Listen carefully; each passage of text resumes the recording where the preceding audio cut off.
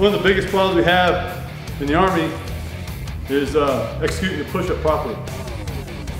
So what I typically find is soldiers are grading the push-up and giving the soldier credit for a push-up that's not going to pass if you read the standard.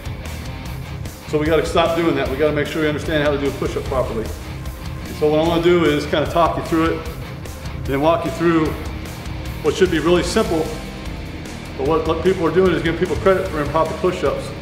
And then we're just setting up for failure when we send them to school and someone's grading the push-up as it should be graded. For example, so as you get into the push-up start position, you got a meter exceed parallel going down. What does that mean? Go ahead, Mark. All right, so meter exceed parallel going down. Parallel plane, you've got to meet it, which is 40 to 90 degrees here, or exceed it, all right, without obviously touching the ground, all right, and fully extend coming up. Notice he's fully extended.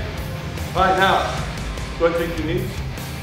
If Sergeant First Class Jones had an issue with a trick elbow or whatever, before he started as a good grade, I would find that out.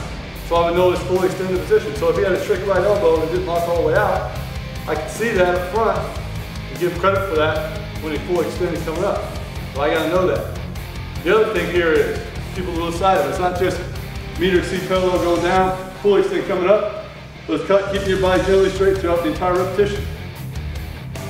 So when Mark goes all the way down, all right, he meter exceed parallel going down, keeps his body generally straight, comes up, fully extends, keeping his body generally straight.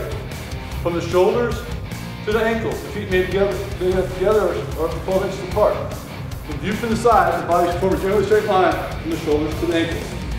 Relax. Come on, First Class Jones. All right, so I'm gonna go ahead and make sure I demonstrate 3 improper push-ups, 1 for not meter exceed parallel going down, 1 for not fully extend coming up, and 1 for not keeping his body generally straight throughout the entire repetition. First one. You didn't go down far enough. You didn't fully extend coming up.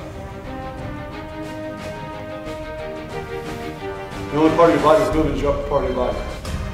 3 good examples. All right, so what's not happening when we have this issue in the first 10 push-ups is graders aren't telling the soldiers taking a PT test, or in this case, the push-up event, to go to their knees and explain what the mistakes are. That's what has to happen. But you first need to know the standard, and you have to make sure, in this age we live in, if you have an iPhone and you're a good squad leader out there, you take a freaking video of all your soldiers in your squad, and you go back and look at it, and have the peers within that organization say, hey, here's what's wrong with your push-up, Sergeant Jones, and so we can get this right. So when we're actually doing the training to be better at the push-up, the stuff that we're executing before the test is giving us credit for a good push-up.